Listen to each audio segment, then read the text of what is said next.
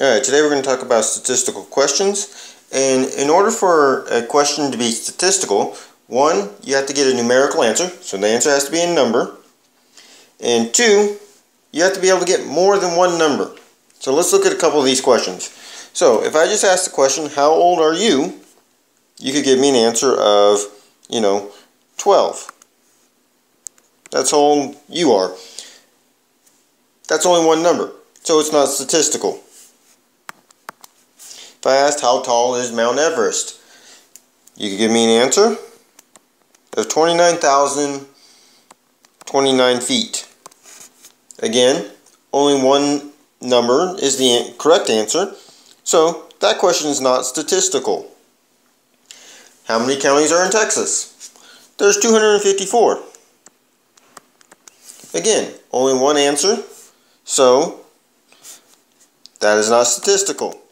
If I ask the question, how tall is each person in class? I could get answers like 55 inches, 60 inches, 58 inches. So I'm getting more than one number. So this is statistical because there are multiple answers that are all numbers.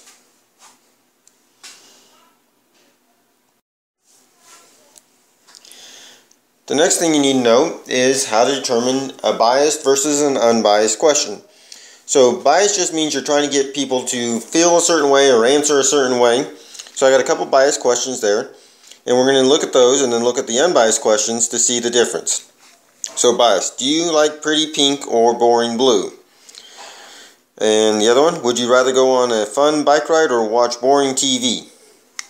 So those are biased. Unbiased would be, do you prefer purple or orange? And what is your favorite number?